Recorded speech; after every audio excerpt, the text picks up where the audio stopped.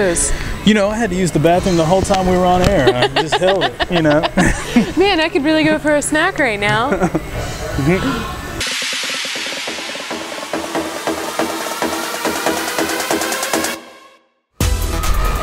Hello everybody, welcome to the Go HQ podcast. With me is Amy Bailey. I'm Keith McCormack, trainers and educators up here hopefully. Today we're going to talk about food, nutrition. We hope to answer some questions that a lot of people end up thinking about as far as what's good food, where can I get it, how do I make sure I'm consistently eating good food to support healthy habits and a body that hopefully feels good, because that's what we want. So I don't really know how to start this other than let's start by this right here.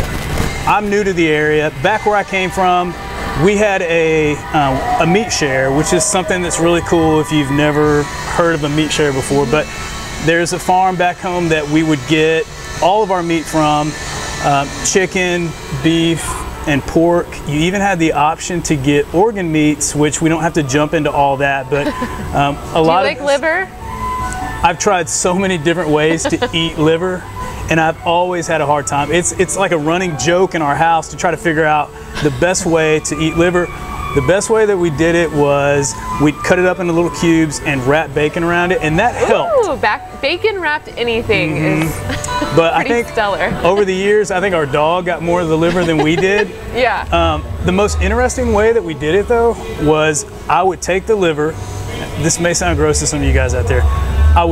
And liver's really tough. Yes, it's chewy. I would cut it up. Now, so it was raw. I'd cut it up into little bitty cubes. I got toothpicks, froze it in the freezer. Okay. So what I would do, and on parchment paper, covered it really nicely. Each day I would take it like a little pill. Oh, okay, just swallow it. Never tasted it. Okay. Here's the problem with that. I forgot it was in the freezer. You know, some days you're like, did I take that? I don't think so. So anyway, I thought that was a pretty clever way to do it. It's not my idea. I got that from somebody. I do love that though. So, that's cool. Anyway, going back to the topic, meat share is a great way to get high quality meat. New to the area, and I haven't really found anything like that yet.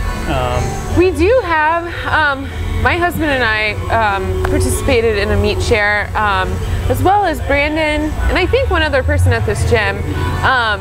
But it's such a small organization. We actually had to wait for the cow to mature and grow and be ready to be butchered. So we're talking about from the time we all signed up, it was like an 8-month process. I was under the indication that when we signed up, it was gonna be like next month we'll get our meat. So that was just me not being in the know pretty much what I was signing up for. But they do exist around here. Okay, cool. And I'm happy to pass along information to you or to anybody who's interested on that farm and that meat share. It is local. I think it's up the north side of Jacksonville. So. Okay, and there's probably farmers market when they're in season that you can maybe go and find really good sources of eggs. Yes.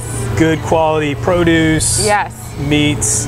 And I think honestly the reason that we're even talking about that stuff is nutrition is one of those things that I think is easy for us to take for granted, just because we start eating from day one, and then you just get into habits. You go to the grocery store, oh, I like this, I like that, and you just kind of get whatever is easy, you know. At the base level, optimal nutrition is going to come from us being active about it, and we want to eat foods that is in the most whole form possible. So minimally processed food in its most original state as possible, because there's a really good book that I read one time, I'll show it to you, called It Starts With Food, and not necessarily to promote one particular book, but this book really changed the way that I think about food. And in it, what they say is there's 4 standards that food needs to follow for our body and just for us living. Number 1, it should promote a healthy psychological response. We know when we eat highly sugary foods that it's highly addictive, and it changes the way that you really just the way that you think about food. You just start eating things without even thinking about it, you know? Like for me, cheese dip, you know? Yes. Yeah. You're a cheese dip connoisseur. You just don't even know it's going, you know? Yep. So absolutely. We need that healthy psychological response. We need our food to promote a healthy hormonal response in our body, because that's like our internal drugs in our body that drive processes. Yes. You know? Yep. And quickly going on to 3 and 4, we need our food to promote a healthy gut. That's important because of the fact that, you know, some people would argue that the majority of our immune system is actually in our gut, like 70% of the immune system. Yeah. Which, moving on into number 4, which you want your food to support a healthy immune system and hopefully minimize inflammation in the body. A lot of disease processes start by this silent inflammation, this chronic inflammation that just is going on because our body is always in a struggle, just fighting off invaders or whatever the case may be. So, not to dive too deep into that, but those are 4 standards that I like to think about when it comes to nutrition, because optimizing our nutrition is hugely important for just the way that we feel in our daily lives, but also good nutrition is going to support the hard work that you do here in the gym. Yeah, and that's what I was going to make that point as well, that, you know, you're only in the gym, let's say maybe 3 hours a week, maybe 4 or 5, depending on your workout schedule. So why work your tail off in here and then go home and eat pizza and Oreos and ice cream and things that aren't promoting and supporting all the work that you do in here to help you to feel great and probably have the look that you want, that you're working so hard for. And I think those 4 topics that you hit on, what I take away from it, the big overarching theme is we want to feel good and be healthy. Like, right. I mean, when it comes down to it, everyone wants to wake up in the morning and be like, I feel good. Like, right. Who doesn't want that? So eating to sustain that sounds easy, but in our culture where things are so readily available through the drive-thru and on the packaged aisles on the grocery store, it's so easy to get swayed by the quick stuff, the easy to do stuff. But you and I both enjoy cooking. Right. So firsthand, we can say that you can do it even with a busy lifestyle. Oh, yeah. Maybe we can talk about some food stuff for a minute, like things we do personally, like maybe that is healthier options in our cooking, things like that. Let's point out the fact here, since this is being recorded and it could be used in court, there was a time that I did not like to cook. Okay. So, you know, I was a little bit younger and it was probably more in like the bachelor type days, but it's easy to get stuck in the mindset of I don't have time to cook, this and that, when the reality is you can find time to cook. Yeah. So some of the things that I do, and obviously eating healthy, there's strength in numbers too. So just like you have a gym community, eating healthy, you can find that community too. And really, I mean, even just, it could start with one, like your spouse or whoever. So if you get on the same page in the house, the cool thing about that is, you know, you share a fridge and cabinets with that person, you know, so you'll have like healthy food in the house, and then you'll have an accountability partner there too. So things that we do is, I mean, we go to the grocery store on a pretty routine basis. Yes. Because most of the food that's healthy, and we were just talking about this, whole food, meats and produce, you know, that's the kind of stuff that when you buy it at the grocery store, within a few days, it's not going to be good if you don't use it. So we're talking about staying away from the stuff in boxes and the highly processed foods, because they're highly refined, they have a lot of sugar, they have a lot of chemicals, they have a lot of additives and preservatives that make them able to stay on that shelf. Yeah. So step number 1 is, I would recommend go to the grocery store often so that you have fresh food. Yeah. Absolutely. And that goes for meats, vegetables, eggs, all that stuff. I mean, you don't want your meat to be able to be eaten 3 weeks later when it's been sitting on your refrigerator shelf. Yeah. That's not good. It's not good, no. And something that we do is we kind of spend, because we do get busy during the week, we spend Sunday as a day that we'll go to the store and then we'll start cooking. And we're not, you know, it's always struck me, I'm amazed, some people just do not like leftovers, you know what I mean? Like if it's been in the fridge, I'm not heating that back up, I'm not eating that, throw it out. We'll cook stuff, you can freeze it, you can put it in the fridge so that you have it, so that you can say, okay, I have lunch, I have dinner. Yep. Do we ever eat out? Yeah, sometimes we do, but most of the time we're making our food at home because we know where it comes from. And then, we were talking about this before, there is something really cool about making your own food, taking the time to put those ingredients in and create that. And that's one of the things I said in a video a while back, that I love to get in the kitchen. I love that creative outlet. It's cool. Put on some music, you know, and just get going, because it's really fun to create. And this is somewhat of a subtopic. It can be a family time thing. It's a good, you know, maybe everyone's busy throughout the day, but you take a good 20 to 30 minutes to cook together, kids, get them involved. They can wash vegetables, that's easy. You know, it should be enjoyed. I think that's what a lot of people get away from. It's like, oh, it's cooking, but it's not supposed to be that way. So, and I think you're a great example of that too, going from someone who was not as into cooking to now enjoying it. Right. So. Yeah, there's something really, like I said, cool about creating that. And then also, if you know that you have like really high quality ingredients, you know, we think about, okay, I have my meat, I have my starch, I have this and that, but really, you know, we think about protein, we think about carbohydrates, we think about good sources of fat, but when we're getting, you know, really good sources of meat and vegetables and fruits, there's all those other things that we don't think about that support our body, you know, phytonutrients, antioxidants, you know, micronutrients, all these things that really support us on a cellular level that we're getting just because of the fact that we're getting good quality ingredients, you know, produce and vegetables that haven't been sprayed with a lot of like pesticides, herbicides, fungicides, you know, getting good quality meat that, you know, is sustainable and humanely raised, that's free from like antibiotics and growth hormone, and, you know, cows that aren't eating a whole lot of corn and grain just to fatten up quickly, you know.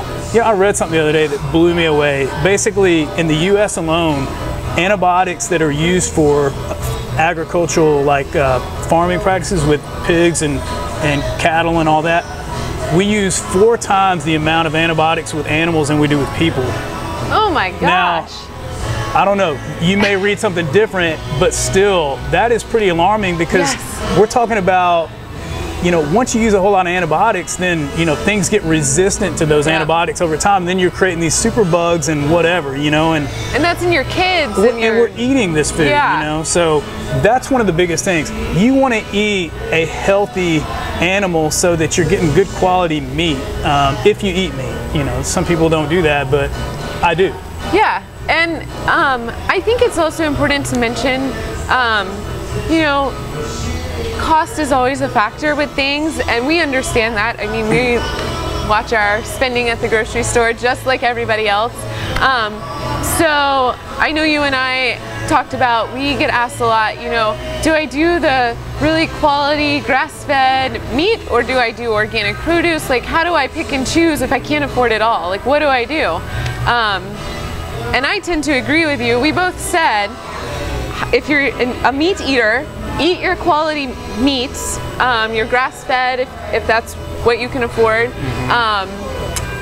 and then you can always wash your produce. So absolutely, yeah. You can't change the quality of that meat. You know, like, that's the way it is. But at least you can take that produce and wash the exterior of it, and at least get something off of that, you know. And going to produce, and, you know, another question that pops up too is like, hey, what vegetables and what fruit should I be eating, you know? And really the best answer to that to somebody is whatever you can most consistently eat. Sure, it's really great to get a variety of fruits and vegetables out there, because you're getting different antioxidants, you're getting different phytonutrients and benefit, but ultimately what we need to be doing is eating fruits and vegetables from just the you know, mineral aspect of it or the vitamin aspect of it, but then also, you know, we're getting fiber from those types of foods too, which is extremely important because fiber is dense. It helps us to feel full when we eat so that we're not reaching and grabbing for cookies and all that kind of stuff. But then also fiber is really healthy for, you know, our colon and making sure that we have good GI health as well, which is not something we really think about, you know, but it's pretty important because we want to promote a healthy gut. Yeah, it goes back to everything we started with, you know, helping that immune system, healthy gut, all that good stuff. Yeah, so again, we're not promoting go out and spend $1 zillion at the grocery store. Eat what you can afford, but make it the best quality that you can afford. Absolutely. And don't be afraid to, I mean, you can subscribe to whatever type of eating that you want to. Yes. But here's something that I find helpful because, I mean, practical application is what's going to help you create habits. So we go to the grocery store frequently. We make time to get in the kitchen and start cooking stuff. Typically that's going to be like on a Sunday just so we can kind of get our week started. But I like reference. I like to have stuff. So I'll use the internet. I'll find recipes. I like to be creative and add some stuff to recipes, but I'm not going to sit down and say, you know, I haven't got to that point where I can create a recipe. So anyway, I mean, just to kind of show you, these are books that I'll use. I mean, there's all kinds of really good recipes in these, and I just show you this to say this is my reference. You know, you don't have to go out and buy the same ones that I have, obviously, but just anything that's going to give you like, okay, oh, that sounds good, I can make that, or we'll put this, and you know, whatever you want to do with that. But and a lot of these websites and blogs and things out there will create a grocery list for you. I mean, they make it as easy as possible, so use those resources. Again, I'm all about the ease of the whole process, the grocery shopping, the cooking, the preparation, the cooking, all that stuff. So that's something I like to use. I'm sure we can link to a couple of those underneath this video, but I mean, the resources are out there. So for people to say, well, I don't know what to cook, I mean, that's kind of a null and void point to say why you can't eat healthy. So ooh, that, you know, you just reminded me of something too, because one of the hurdles that I have, and when I say I mean my wife and I, because we do a lot of shopping together. That's like something, I don't know really how that started, but we like to go to the grocery store together. It's fun to do that together. We spend that time together. Not that it's really exciting. Sometimes I guess it can be, but ooh, a fresh potato. Exactly, grab them. But how many times do you guys go to the store and it's like, oh my gosh, what are we here for? Yes. It happens to us, and then you just start grabbing stuff, and if you're hungry, you're like, ooh, this is good, and you're just like, why did I get all that stuff? So a grocery list is really a good idea to have before you go to the grocery store. Absolutely. And pick out some recipes you like, whether it's in a book like what I just showed or online, and just have a game plan. And even take it as far as, for me, because my life is a little hectic, I plan stuff out physically on a calendar. Like, thaw chicken on this day, you know, pull out the prepared zucchini noodles on this day. Like, I write it all out so I don't give myself any excuse to be like, oh, well, we have to order pizza because I forgot to prep dinner. I think preparation is just probably one of the biggest aspects of eating healthy, to be honest, in our busy lives. I mean, everybody's busy, so. And experiment with stuff too, because like sometimes I'll go back into my little kid mentality of like, oh, that looks gross, I don't like it, you know, and then, well, have you ever had it? No. So try it, you know, like zucchini noodles. You know, it doesn't really sound great, but man, found that in a recipe, tried it. We have a little spiralizer thing. That was really good. Spaghetti squash instead of spaghetti noodles, if you just want to try that sometime. Those are two, it's really good, and that's two really great ways to increase the fiber in your diet, you know, trying that stuff sometimes. So, that's one of the biggest tips I can give to people out there too, is don't be afraid to experiment with different types of foods just to see if you like it. I don't know if you guys have ever tried jicama before, and that's with a J. But it's a starchy, it looks almost like a raw potato, but it has a buttery kind of sweetness to it. You eat it raw, and it's such a great little snack to have with like carrots and celery. I mean, so I don't think I'd ever had that prior to a few years, you know, ago. Yeah, I mean, there's a whole world of vegetables and fruits out there that are not apples, bananas, and spinach. So, yeah, to your point, just experiment. It is cool. I mean, worst comes to worst, you don't like it, so you don't buy it again. Exactly. I mean, it's pretty cool. So nutrition is something that we have to take action with. You can't rely upon somebody to tell you, eat this, eat that. I mean, we're all so different, biochemical individuality. Inside, we're all made up just a little bit differently. We have different metabolic types. So, you know, I might eat a little bit more protein than Amy. She may eat, you know, probably more fat. Good sources of fat. I mean, because we're so different. So you have to do some self-experimentation. You have to see how you feel with different foods. And sometimes that can be hard. So, you know, really, like if I'm working with somebody, I give them a food log that will have detailed instructions of, after you ate this, how did you feel?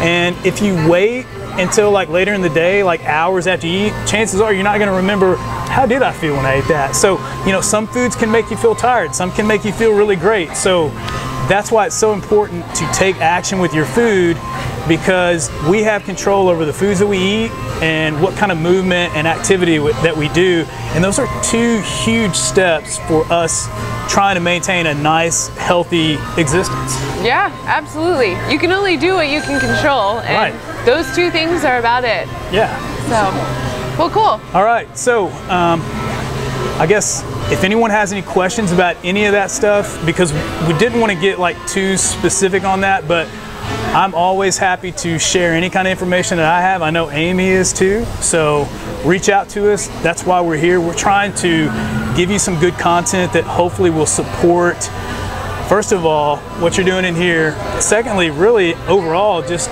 feeling better in your daily life. So, yeah, absolutely. That's a good way to sign off. Sayonara. Sayonara. We had fun, and thank you.